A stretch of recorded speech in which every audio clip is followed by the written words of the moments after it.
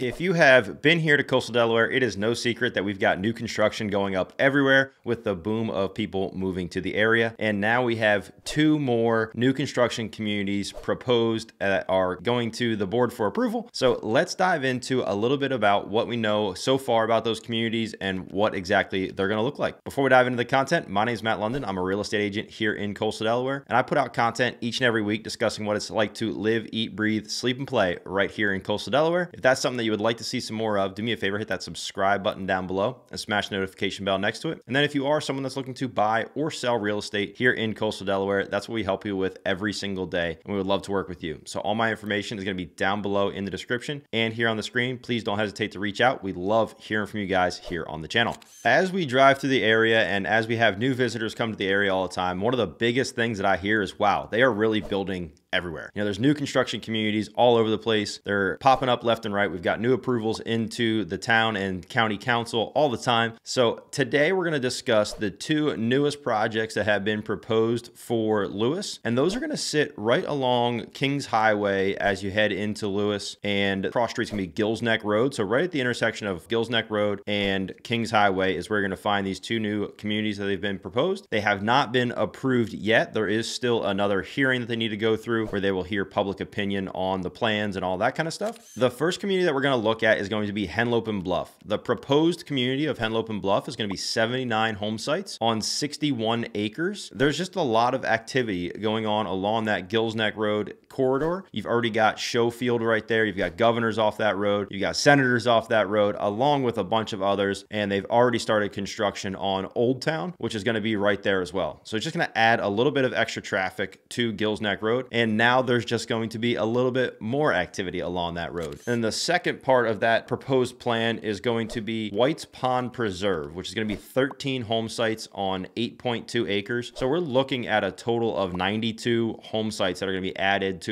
about a 70 or so acre plot, which is going to just add some, again, additional car traffic and bike traffic to those roads. And one of the big concerns at the initial council meeting was that it's going to put a lot more bicycles onto Gills Neck Road, which is already a very heavily traveled road to begin with. So they've asked the developers to add in some additional bike paths and multiple modality trails. That way people don't have to go onto the roadways, either walking, biking, or those kind of things, to help keep people a little bit more safe. Now, they do have some revisions to make based on the initial meeting on July 19th. However, the next scheduled meeting is going to be September 28th, and that's going to be the only chance they get for public opinion. So those people that are heavily opposed or heavily in favor of those items, September 28th is going to be the day that you get to go voice those concerns, either yay or nay, whatever you feel is appropriate. But it's going to add more traffic to that area. There's a lot of farm fields there now, and with the proposed projects that are going to be starting in the coming years and these additional projects, it's going to become a very busy corridor there along Kings Highway with a lot of traffic going into downtown Lewes. And it's just going to be a lot more built up than it has been for the last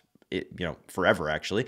But it's just gonna be a little bit more built up. You're gonna have a lot more road traffic, you're gonna have a lot more bicycle traffic, and it's just gonna be more people east of Route 1 in Lewes. Right, wrong, or indifferent, I'll leave you guys up to decide, what your personal thoughts are. But it's, housing is needed in this area because there are so many people moving here, but I like them to be a little bit more selective in where they're putting that housing versus just slapping a whole bunch of it in one area and ultimately overcrowding that one particular area. So we'll see what the council says after the public hearing on September 28th as to whether or not it's an approved project or not. But I think, depending on what all the plans are, it could be good, but I wish they would space those homes out a little bit and leave just a little bit more space between the homes, just so there's less home sites in that plot and ultimately less traffic. But I'm not the one that gets the say in that. I hope you guys found some value in today's video discussing Henlope and Bluff and White's Pond Preserve. If you have absolutely any questions about the real estate market here in Coastal Delaware and what that looks like, please do us a favor. Please don't hesitate to reach out. We love hearing from you guys here on the channel, and all of our information will be down below in the description and right here on the screen. And then if you are someone that's looking to just learn more about Coastal Delaware, the real estate here, and what life is like here, do us a favor, hit that subscribe button down below just so you can stay in the loop each week when we go live with new content discussing all things Coastal Delaware. Hope to see you guys next time.